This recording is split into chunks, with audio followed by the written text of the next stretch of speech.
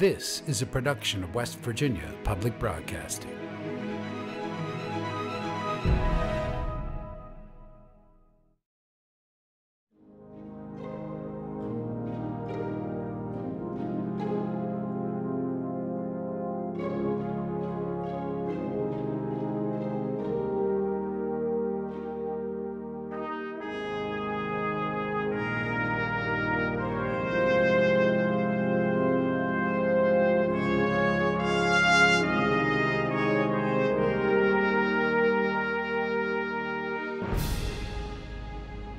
For the lion's share of his 98 years, with pen, pencil, or most often a marker, Hershel Woody Williams would yield a napkin the way a great philosopher would opine on man's fundamental nature of knowledge, reality, and existence. To that list, Woody would highlight service, a lifetime's devotion of service to others, often manifested on a napkin. If you met with Woody, you know that he always had a project for us. He would magically produce these napkins and Sharpies, typically with him diagramming the project out while we watched and listened. They were not always unused napkins, but they did become works of art. On June 29, 2022, Chief Warrant Officer 4 Hershel Woody Williams would go to his final duty station in heaven. A role model for humanity, so loved and respected as to be honored upon his passing with 2 full military memorials, lying in honor at both the state capital of West Virginia and the distinction to be only the 7th American and the 1st West Virginian to lie in honor in the United States Capitol Rotunda. One of Woody's post-World War II workstations, the Huntington, West Virginia Veterans Administration Medical Center, was renamed in 2018 in Woody's honor. The Hershel Woody Williams VA Medical Center has been improving the health of the men and women who have so proudly served the nation since 1962. A place adorned with fond memories of their beloved namesake, maybe a few napkins here and there. He would meet somebody in the mall or at a restaurant or at a veterans event, and he would write their name on a napkin or just a little, the back of a store receipt or something, and he would come in and say, "Hey, I need you to call this person." Woody planned his own memorial service down to the smallest detail. His grandson, Brian, extended a Williams family legacy of service, delivering marching orders for all in attendance, yes, on napkins. Each of you at your seat should have a baggie with a napkin and a Sharpie. I want to share with each of you a project that he has left for each one of us. Please use your napkin and your Sharpie to take some notes. Governor Justice, Senator Manchin, you know well that your project is to accomplish an exit off of 64. Major General Adams, I believe that Sunday he tasked you with getting a monument built at Quantico, did he not? Yes. Kim Wolf, I know you're out there. I believe that you need to follow through and get that project done at the Arch so that we can have a Gold Star Family Memorial Monument there. Gold Star families, spouses, children, parents, siblings, or others whose loved one died in service to our nation. It's not about me. It's about them. It's about those who sacrificed a loved one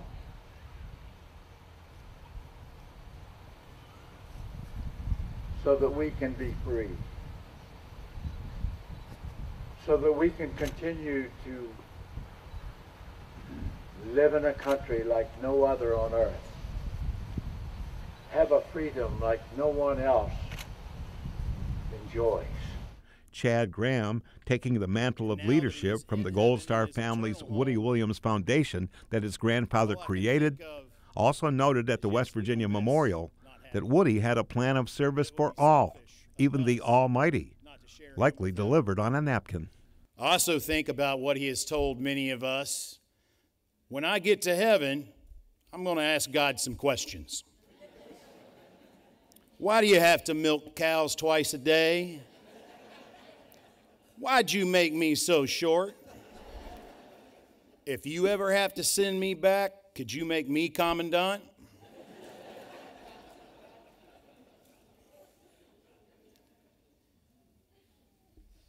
But the other thing he wanted to ask God is, why me?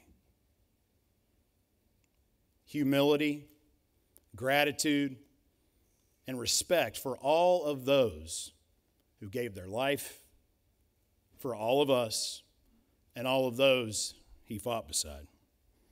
I am certain, knowing him, that he is getting his answers from God. And I am also certain that he's making heavenly napkin notes of all kinds of projects for St. Peter and the angels to get working on. And as we feel his presence, pretty sure those are already being accomplished. His daughter Tracy says her father and mother Ruby guided the family by faith and by example. My parents had rules, but you just knew them. You knew the right and the wrong thing to do. My mother was a very gracious, kind, quiet type. Dad worked a lot. The youngest of Woody's 5 grandsons, Chad Graham, says his Mama Ruby needed that faith, plus plenty of guile and gumption to deal with an extremely service-dedicated Papa. It takes a strong woman. And she was just, like I said, the perfect complement. She was strong, she was wise, she was compassionate, and they made a wonderful team. Tracy says as a child, her father never really discussed the war or talked about receiving the Congressional Medal of Honor. She says it wasn't until she became a young adult that some of Dad's passion for service became a sort of self-therapy. Then I realized that Dad was helping people a lot of years with things that he was probably dealing with himself. And that was a stark realization that the turmoil that he probably dealt with, he's helping these other people learn how to deal with them and what directions they can go to get help. Chad says his grandfather told him that from the time he was a teenager, Woody knew he was destined for patriotic service. My grandfather so badly wanted to be a Marine. And when people always ask him what his motivation was to go into the Marine Corps, he would say, I was not going to let anyone take my freedom. Woody remembered that some of his inspiration came as a West Virginia farm boy who saw 2 tall, strong, older guys in uniform come back home and tell stories. These 2 fellows would come home in their dress blue uniform, and I was around 12, 13, 14 years old, as some of the other kids with me were. And of course they were telling us all these big fights they'd been in and all that kind of stuff. Probably most of it wasn't true, but it got our attention anyway. And I apparently decided that if I ever went in the military, and I had certainly no plans, I was going to be a farmer, I guess, the rest of my life, but if I ever went in the military, that's what I wanted to be. When Japan attacked Pearl Harbor, 5'6" Woody Williams knew he had to do something. He made his way as quick as he could to the Marine Recruiting Office in Fairmont, West Virginia. And he didn't even look at my paper, he just looked at me. And he said, "We can't take you." And I said, "Why?" And he said, "You're too short." So I left. I went back and as I recall, I walked back home because I didn't have any transportation. I walked back to the farm, and they don't want me, I don't want them, I guess. But no, Woody knew in his heart that this was just a minor setback. Resolved to still become a Marine, a teenage Woody Williams still had to help his Depression-era farm family make ends meet. So he took a job as a cab driver in Fairmont for a few months. And it was during that time that he made some incredibly special deliveries. Woody found himself making deliveries to families with a Blue Star flag in the window, This means an immediate family member was in military service during a time of conflict. It was this experience that planted the seed for an endeavor that would last a lifetime. So at that time, we as a country were notifying these families of loss via telegram in most cases. And the War Department was putting these in these kind of dark brownish yellow envelopes that were unique to that delivery. So my grandfather would get this telegram, and I can only imagine what the first one felt like, because he delivered multiples. Here's a young man once again. There's no military training. There's no training in bereavement or delivering the worst news that a family could ever receive. And at that time, a knock on the door was coming from him. A young man, cab driver, delivering this telegram, this Western Union telegram. We regret to inform you. That really, I think, planted a seed in him. It had such a weight that he carried with him in his heart, and it changed him. In the spring of 1942, they lifted the height requirement. On May 27th, Woody Williams joined the Marine Corps. He knew Japan was the enemy, and not much more. I don't think I ever hated the Japanese, really. I hated what they were doing, and yet knew very little about it.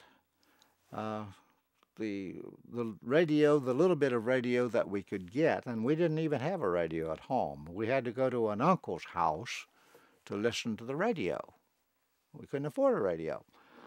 And the little bit of radio chatter that we heard was saying that they want to take our freedom away. Ladies and gentlemen, the President of the United States. My fellow Americans, the sudden criminal attacks perpetrated by the Japanese in the Pacific provide the climax of a decade of international immorality. Powerful and resourceful gangsters have banded together to make war upon the whole human race. Their challenge has now been flung at the United States of America. The Japanese have treacherously violated the long-standing peace between us. The Congress and the people of the United States have accepted that challenge. There are two iconic places in America definitive to World War II, the Marine Corps, Iwo Jima, and Woody Williams. One is the National World War II Museum in New Orleans, Louisiana, and the second is the National Museum of the Marine Corps just outside Quantico, Virginia. The museum curator says the Iwo Jima display is a Marine Corps must, and it tugged at his heartstrings when he saw a World War II Marine like Woody with an Iwo Jima survivor's hat. Very rarely, only maybe the Bataan Death March or Iwo Jima do you see something like that. It's a hat that's just a survivor, and I think that just soak that in what that means. And that's so typical of what a wonderful generation these men were and women. They did not see themselves as heroes in any regard, even a real true hero like Woody. I loved his history where he was too small to join the Marines and they initially sent him back, and I think that's definitely the guy I want on my side in a fight. He has that chip on his shoulder for sure. Further south at the National World War II Museum in New Orleans, the mission is to tell the story of the American experience in World War II in three ways. Why did we fight the war in the first place? How did we go about winning it? And I think increasingly important to young people especially is why should we care about that 80 years after the fighting was over? It changed our country, it changed the world, and I think that will have enduring relevance for 1,000 years. The Iwo Jima display notes that in 1945, the fighting in the Pacific was getting closer to the Japanese homeland on volcanic rock islands like Okinawa and Iwo Jima. It's the last battle in modern history where you have two enemy combatant forces intent on killing each other, and there's nothing in between them. There's no civilian towns, there's no firefight, there's no logistical lines. It's almost medieval in the sense of a siege mentality, where something like the flamethrower comes in, speaks to what the Marines were expecting. It's one of the most brutal, horrifying weapons. Nobody wants to be burned alive. it wasn't a popular weapon for Woody to carry that into battle.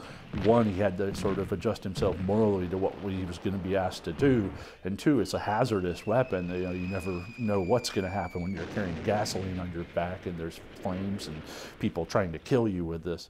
February 21st, 1945, the 1st Battalion, 21st Marines landed on the beach at Iwo Jima.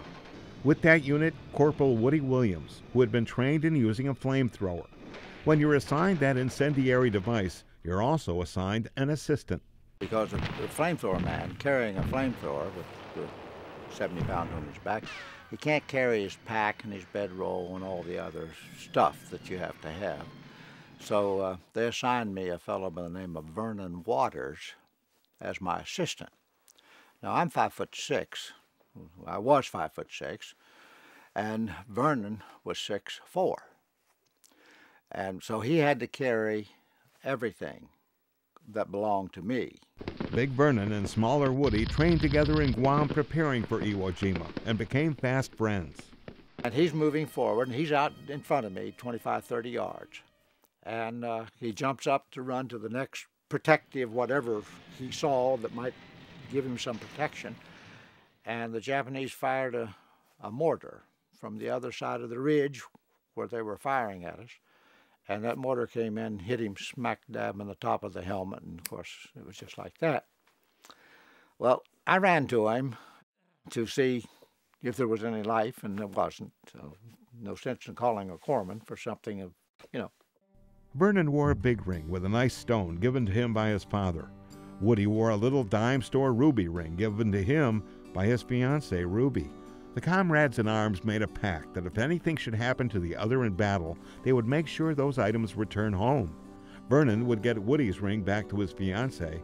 Woody would get Vernon's ring back to his dad. We'd been told that you don't take anything off of the body. But when I saw him lying there on the ground, and there was that ring, and I remembered that pact that we had made, I tried to pull that ring off his finger. Of course, we hadn't bathed, or we were dirty and filthy, and I couldn't get it off. It wouldn't come off. And of course, I'm afraid somebody else is coming, but finally I spit on it. And you know, if you've ever had a ring stuck, spit on it and it'll slide off, and that's what I did. And I went on about my business, stuck the ring in my pocket, and went on. Going on, Woody learned from intelligence that the Japanese had 800 pillboxes, fortified structures with sinister holes used to fire machine guns, pillboxes dug into that Iwo Jima volcanic rock, and 16 miles of tunnels dug under the pillboxes. They had a hole that you could go up through into the pillbox, but if it got too hot in there, you could back down in the hole and go to another one, come up someplace else.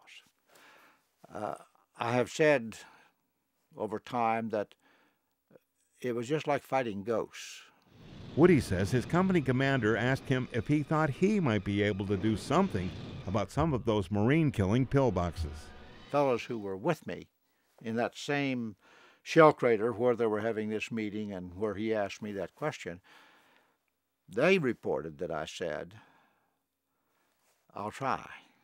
What flame-throwing Marine Corporal Woody Williams did, covered mostly by 4 riflemen, was to shove his flamethrower nozzle into those Japanese pillboxes, killing all inside, then retreating to refuel, and under intense enemy small arms fire, return to the front line time and time again to wipe out one Japanese position after another. Many of the flamethrower users in these pictures and film clips could be Woody Williams. Woody spoke fondly of the flanking Marines assigned to him by his field commander. He assigned me 4 riflemen, and 2 of those Marines that day, in the period of time that we were working on those pillboxes, 2 of those got killed. Anytime I wear the Medal of Honor,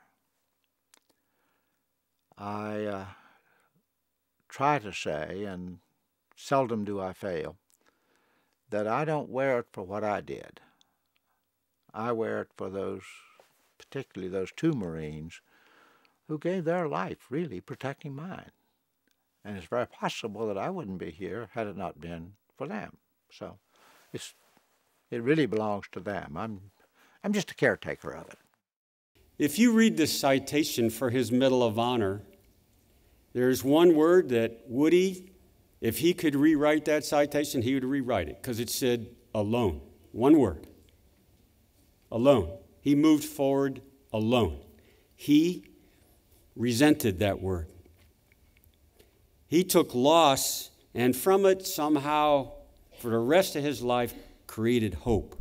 Because for him, always about them, never about him. Them before him. Like so many World War II servicemen, Woody had a girl back home. Ruby Dale Meredith was the love of his life. He said he didn't marry Ruby before he left for the war because he didn't want to leave a widow. Ruby wrote me regularly, and I was grateful for that. She wrote letters probably 3-4 times a week. And we weren't allowed to have any chewing gum or candy during boot camp, none of that junk stuff. But every once in a while, she'd slip a stick of chewing gum in a letter. In his letters from overseas, Woody wanted to keep Ruby informed on just where in the world he was. The problem was military male censors did not want that kind of information revealed. And so Mother got this letter from Dad that had all these words cut out, and at the bottom the censor person wrote, "Tell Woody to quit trying to tell things he's not supposed to tell, and your letters won't be all cut up." Woody's daughter Tracy shared one keepsake letter, written less than a month before Woody would be discharged. Friday night, September 9th, 1945, Guam. Darling, as I journaled last night, here I am, and I have all evening to write, so maybe I can do better tonight than last night. But I'll admit I was in a better mood to write last night. But I'll do my best, and then you will have to excuse me if I don't do as well. I never got any mail today, but after getting 2 such sweet letters yesterday, well, I can't gripe any. But as you know, I would love a letter every hour. I guess Mom and Dad were always just so much in love. And I tell people this is the honest truth.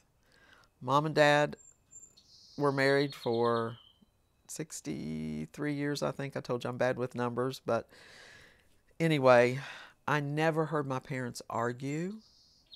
I never heard a cross word. And that is the honest truth. Never. It was October 5th, 1945, when President Harry Truman presented the Congressional Medal of Honor to 14 heroes, including the valiant patriot who now lies before us. In his remarks that day, President Truman said, "We fought a good fight. We've won 2 great victories. We're facing another fight, and we must win the victory in that." President Truman knew that America's work was not finished, even after winning the Second World War. And likewise, Corporal Woody Williams, even after demonstrating the stunning heroism that earned him our nation's very highest honor, knew that his own work was not finished either. As President Harry Truman presented Woody with the Congressional Medal of Honor, his citation was read aloud for all at the White House ceremony to hear. For conspicuous gallantry and intrepidity at the risk of his life above and beyond the call of duty, his unyielding determination and extraordinary heroism in the face of ruthless enemy resistance were directly instrumental in neutralizing one of the most fanatically defended Japanese strongpoints encountered by his regiment and aided vitally in enabling his company to reach its objective. Corporal Williams' aggressive fighting spirit and valiant devotion to duty throughout this fiercely contested action sustain and enhance the highest traditions of the U.S. Naval Service. Just after receiving the medal, still in Washington, D.C., Woody had a personal visit with Marine Corps Commandant General Alexander Vandegrift himself a Congressional Medal of Honor recipient for heroism at Guadalcanal. General Vandegrift said to him, "That medal does not belong to you. That medal belongs to those Marines that did not get to come home." So I can only imagine as a young Marine who's just gone through hell and back, he's now home, he's been presented with the nation's highest honor for valor, and then to have what in his mind was almost God to him in the Marine Corps, the Commandant, who was also a Medal of Honor recipient from Guadalcanal, really put upon him what it meant to wear that medal in the short time they had to spend together. He said, "You wear that on their behalf. Don't you ever do anything to tarnish it." What immediately impacted and weighed so heavily on this young Marine just home from war, anxious to spend time with his soon-to-be wife Ruby, was returning the ring of his fallen friend and comrade Vernon Waters to Vernon's father in faraway Montana. He and my grandmother get back to West Virginia shortly after the ceremony and all of the welcome, the hero's welcome. They were married that same month. And as he told, he said, "I didn't have two nickels rubbed together." And they didn't have a car, so he borrowed a car, an old Dodge convertible, and he got my grandmother, and that first order of business was for him to drive to Freud, Montana, to take that ring back to Vernon's family. He had made that commitment. I wrote them a letter and told them that I had the ring, but I was not going to ship it. I was going to bring it. I'm going to bring that ring. And we delivered that ring to his dad. And you would have thought that I was delivering him all the gold in Fort Knox. Just tremendous. That challenging yet selfless task to return a fallen Marine's ring home set Woody on a life's path that exemplifies what would become his mantra and motto: "The cause is greater than I." I don't think he served others the rest of his life because he received the Medal of Honor. He wasn't asked to be a counselor at the VA. He didn't honor gold families because of Iwo Jima. He did it, all those things, because that's who Woody was. It's been said that the blue cloth that holds that medal is this beautiful light blue, delicate ribbon, but it must be stronger than steel because the weight of what that medal is and the weight that pulls on, I think, on recipients. And I think it was part of what drove Woody. It's what drove him to serve families. It's what drove him to serve other veterans. It's what drove him to create the Woody Williams Foundation. Is you've got to wear that in a way that carries on the legacy of those, especially those two Marines that died protecting him that day. Woody Williams wore that Medal of Honor as a heraldic emblem of one Marine's dedication to serve others. Woody says what he brought home with him from the war that he was a bit lacking in before was confidence. I really hadn't decided at that point in time what I was going to do with my life. I sort of figured that I would go back to the farm, but I had more confidence in myself that I could do whatever I decided I wanted to do. That newfound confidence guided Woody toward a new mission of service to help fellow veterans. Woody told the story of getting a letter in 1946 or 47 offering him a job at the then Huntington VA Center. And he didn't even know at that point that the VA even existed. And, during our renaming, Woody told a great story about driving down here in his father-in-law's truck on bald tires, and the interstate wasn't around, and this was, maybe it was in 1947, and the interstates weren't around. So traveling from Fairmont, Quietdale, West Virginia area to Huntington at that time on bald tires in the third week of January had to have been a pleasant experience, and he talks about that. Woody took the job, a veteran service representative at the VA, a claims assistant. The primary duty was to walk veterans through getting their GI Bill benefits, their VA home loans, compensation, and pension. For some, that might have been a rubber stamp job. But Woody's grandson, Chad, says Woody took every veteran's plight, big or small, personally and to heart. He had a responsibility to those that he served with, and he extended that to every single person in the military and in the veteran community, whether they were of his vintage, older, younger. At that job, Woody was somewhat voluntold that he would be spending between 6 months to a year returning to war on foreign soil as a veteran service representative in South Vietnam. Nimmo says that was difficult for Woody. He talked about what a challenge it was because he was in country, and what a challenge it was to get to, at that time, still active duty members that would soon be veterans, and get them to a safe place so that they could be counseled on, what to do when they get home. Woody would often ask himself and others a simple two-word question: why me? Why was I destined by God to live this life? If there's probably outside of Jesus, if there's ever been a person that's never had to question and say, why me, that would be Woody Williams. I mean, and I told him, I said, Woody, just look at everything you've done since you were discharged, and if there's ever a person that doesn't have to ask the question, why me, it's you. Now into his 80s, the impact of a young Woody Williams delivering somber Western Union telegrams to those Blue Star families never left his or grandson Chad's mind, heart, or soul. Chad remembers his papa speaking to a gathering of gray-haired West Virginians when he talked of patriotism and the Mountain State's many Gold Star mothers. He especially remembers the story of an emotional gentleman remaining in the meeting room after everyone else had left. And as he turned around and was packing up his stuff, he could hear this gentleman's footsteps on that wooden floor towards him. And he paused and turned to the gentleman, and he saw tears in his eyes. And he said, "Sir, is there something I can do for you? Can I help you?" And the man simply said, "Dad's cried too." Dad's cried too. The gentleman was a Gold Star father who had given his son. Chad says on the drive home that night, Woody stopped at the West Virginia State Capitol Complex War Memorial, where he had an epiphany that would shape the rest of his life.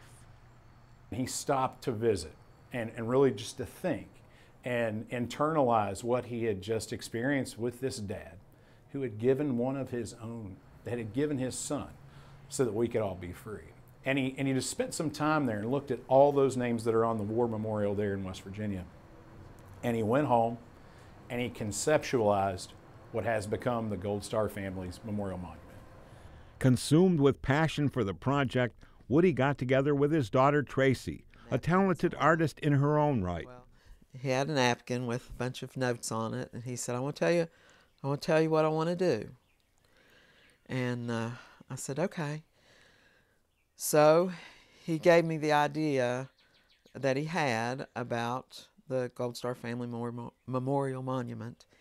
And so we sat at the kitchen table in his house and just went through different ideas of, and he had in his mind that he wanted those panels, and he had several things that he thought he might want on them, and we went through all that and went through different ideas, and we sketched it out that day. And once folks saw that, and through media and news stories and the internet, folks saw this monument, and you saw other folks get involved. You saw school groups, you saw Gold Star families say, hey, we would love to do that in our community. And you saw them start to pop up across the country. And now, from that one seed, 121 that have been dedicated to date, and then another 70 that are in process. And we add about every 10 to 12 days, we're getting a call and we're onboarding a new local committee somewhere in the United States that want to participate in this program. And it is so powerful to see. Beginning with the first at the West Virginia State Veterans Cemetery, Gold Star Families Memorial Monuments cover all 50 states, from the seashore to the plains, from the mountains to the heartlands.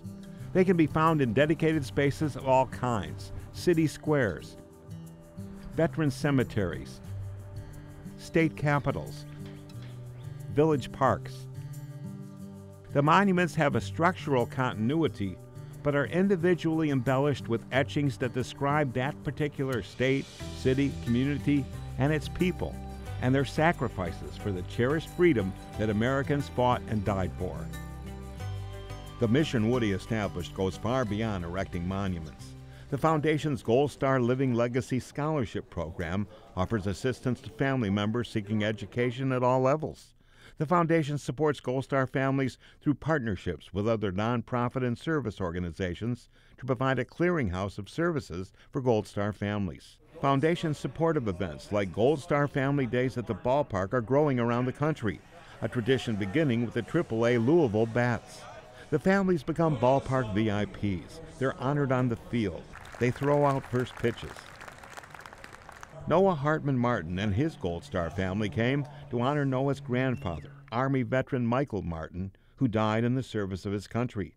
Noah says being in the company of other Gold Star families helps ease the grieving process. They give us a chance to be recognized with other people around us and put us in group with people that have also lost somebody that served, and it's a great feeling to know that we're part of something, and it's very, very nice to be around other people that know what it's like.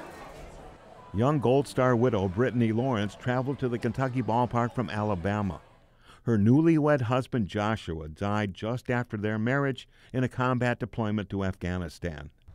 She found initially that survivor outreach services were not a military priority until she connected with the Woody Williams Foundation. They allow the families to still be a part of a family. As when, one of my biggest things going through grief was my world ended, but everyone else's continued. And having a foundation like this allows for me to continue living and honoring and being a part of a family all together that are still struggling. And this way we can all be together and grieve happily. There were organizations, but nothing had been done on a national scale to create something permanent, to honor and to bring that to the forefront of the public consciousness. Tracy says in his last years, her father struggled to fulfill his promise to attend every monument groundbreaking. But the struggle was with missing the personal contact that stoked his spirits.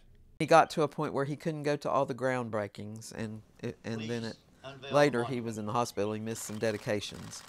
But it wasn't about seeing that monument. It was about being with those Gold Star families and letting them know that somebody cares about them. That was his drive. That drive came full circle for Woody in 2020, hearkening back to Dad's Cry 2 with an indelible memory from a monument dedication. When we dedicated the Gold Star Family Memorial Monument in Wilmington, North Carolina, naturally we had a ceremony and Gold Star family members were there to be honored for the loss or sacrifice of their loved one. And when the program was over and the monument was unveiled, a father, Gold Star family father, walked up to the monument, and he had a little bag in his hands, and in that bag were some of his son's ashes. And he put those ashes at the foot of the cutout of that person missing. That is the first and only time that has ever happened. But it was a very emotional moment.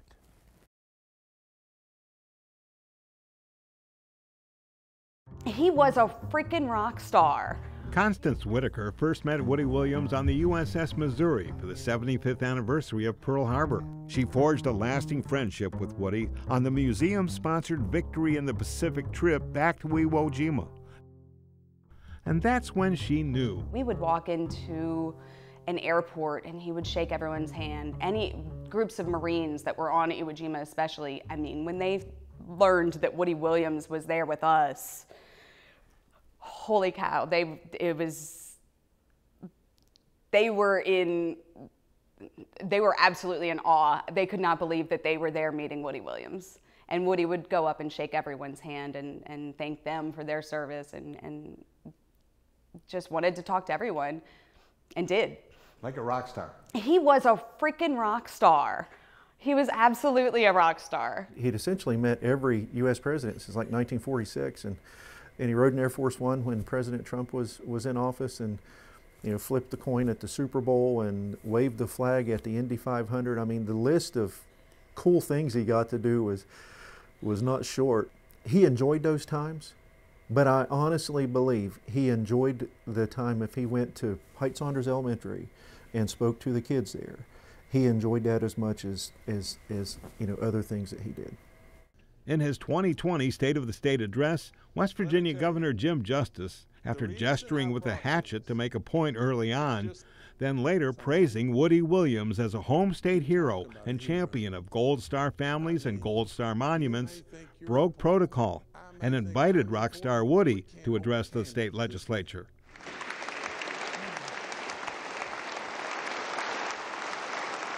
Come on over here and just talk. They'd a whole lot rather hear from you than me. Well, currently, we're in 45 states, 45 states in this country, many communities. We've lost count of those. But they have put up a Gold Star Family Memorial Monument to honor those families that gave more than any of us. They gave one of their loved ones so we could be free. We've got 63 more that are in process somewhere in the country. West Virginia can be very, very proud. We already have 7 communities in this state that have put up a Gold Star Family Memorial Monument to honor those in their communities. We have 4 more that are in the process and working every day, and in just a few months, they will be online. So it's happening all over the country because of the big hearts and the love that people show for those who gave so much of a sacrifice. We need $12,000 to meet our goal for our Capitol monument. So I hope we can get $12,000 out of him.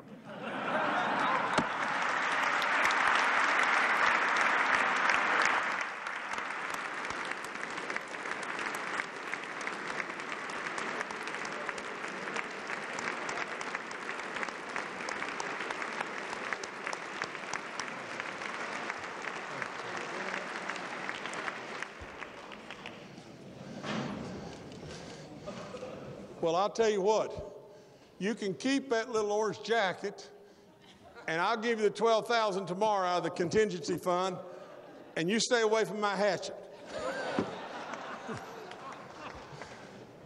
Woody's grandson Chad says one of the things that was so unique about his papa was he never met anyone with that genuine of a heart.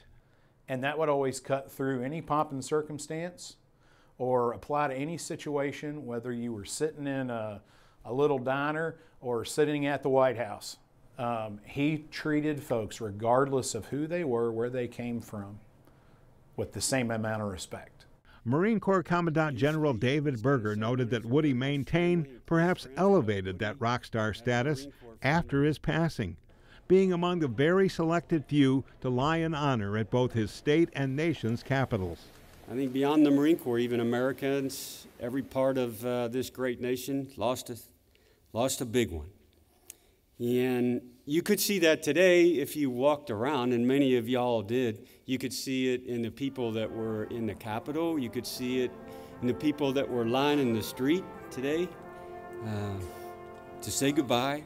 Grandson Chad says that rock star status was fostered from early on, from a man who strode on many walks of life. He was a West Virginian, a farm boy, a lumberjack, a slag shoveler, a taxi driver, a Marine, a warrior, a counselor, a teacher, a poet, a horse trainer, a son, a husband, a father, a grandfather, a great-grandfather, a friend, and the most important, he was a servant.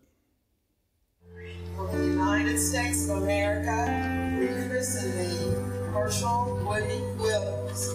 May God bless this ship and all who sail in her. On October 17, 2017, Woody's daughters, Travi and Tracy, christened the USS Hershel Woody Williams.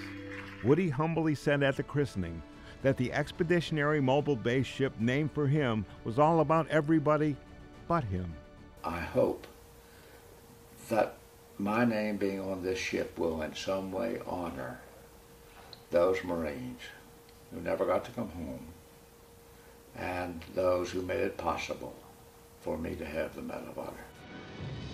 Two of those that never came home flanked and protected Woody as he used that flamethrower to neutralize those Iwo Jima enemy pillboxes.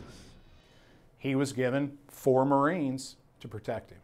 He knew 2 of those Marines. 2 he did not. Bornholz and Fisher. Those are the names of the 2 men that gave their life. He did not know that.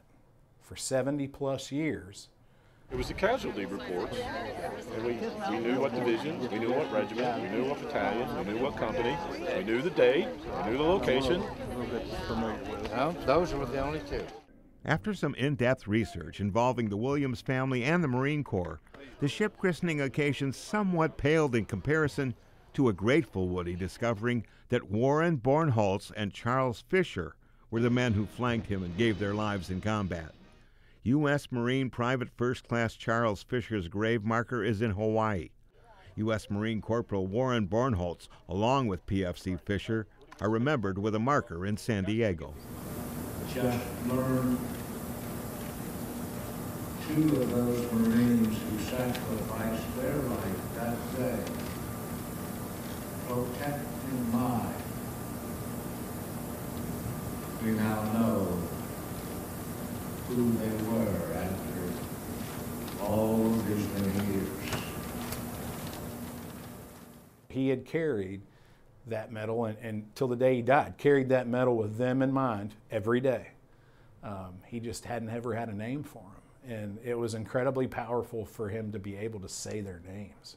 Warren Bornholz, Charles Fisher. And we got to connect with their families, generations removed, but it still meant so much to them. For him to be able to walk up to them and thank them for their loved one laying down their life for his, that's what it's all about. In 2018, at age 94, Woody made a return trip to the island of Iwo Jima and Mount Suribachi. Woody's grandson Chad and others joined him. I saw the flag after it was up, not before. But it did not something to me, and I think it did that for others at that particular time. We had lost so many Marines in just a few days, 5 days. So when Old Glory was on the mountaintop, it lifted the spirit of all of us. Iwo Jima is remembered with other names like Saratoga, the Alamo, Gettysburg. Remembered not simply because Americans were again conspicuously gallant in battle, but because our sons were called upon to endure unspeakable hardship for the sake of freedom. Your flag raising at Mount Suribachi remains a beacon, indeed a birthright for America's young people and for every future American. On behalf of all Americans, we salute today the men of Iwo. There in Iwo Jima, Woody was given some dog tags made by his family that bore the names of Fisher, Bornholz, Waters, and Williams. Two of the men who fought alongside him that day, and a best friend, totaling 3, dear to his heart, who never made it home. Also on the tags, a Bible passage. John 15:13 inscribed, "No greater love hath any man than lay down his life for his friend." And I gave them to my grandfather up there and said, we want to present these to you. Do with them whatever you feel is appropriate. He unfurled them in his hand, took a minute, looked at them, thought about those names, and then he slowly presented and hung them where so many dog tags are hung, atop Mount Suribachi, and with a very slow, respectful salute, paid that last salute to them. All of the dots connected there.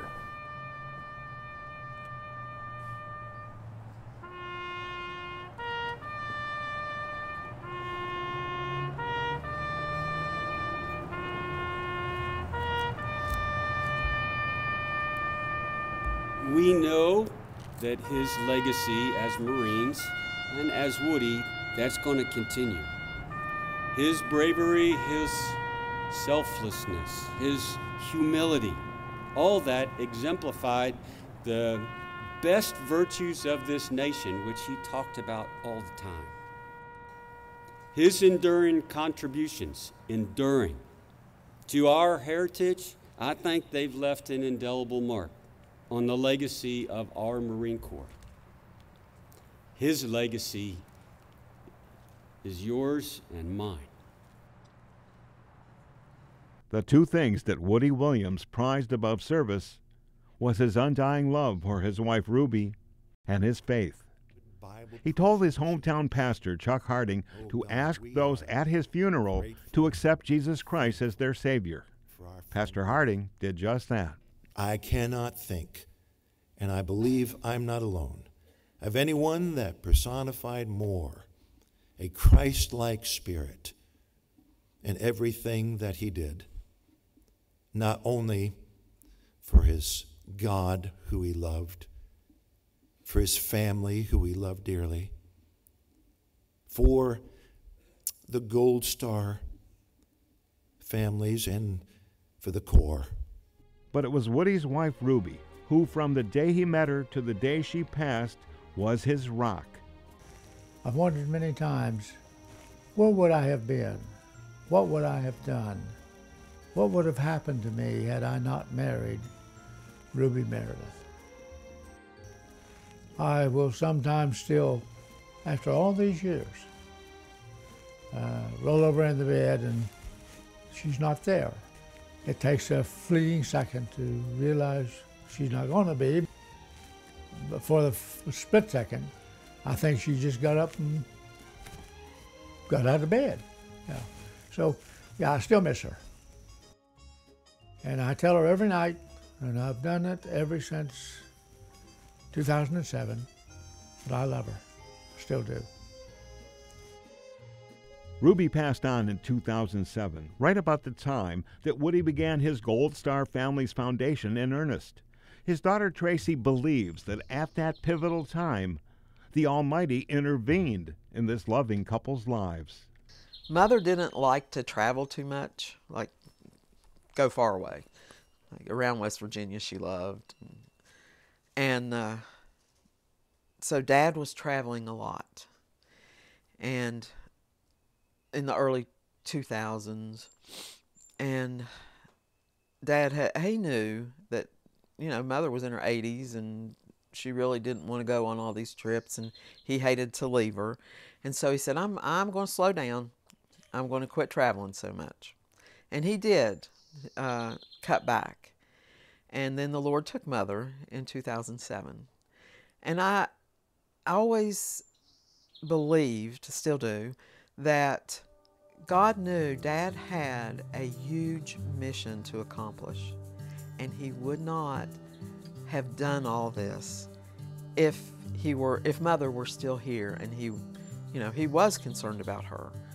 So I feel like God said, Ruby, I need you, and I need Woody to stay and finish his mission. And I just believe that's why God took Mom and left Dad. And, you know, Dad has done it.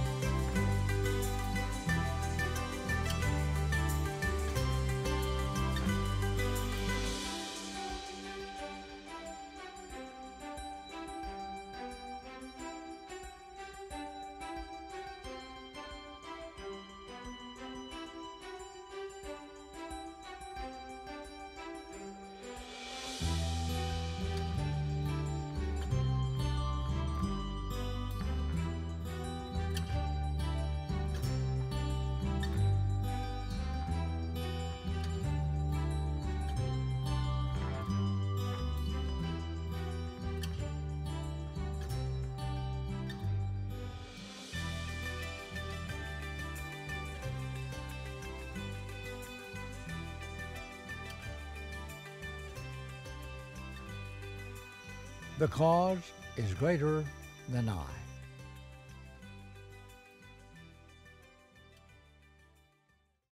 This has been a production of West Virginia Public Broadcasting.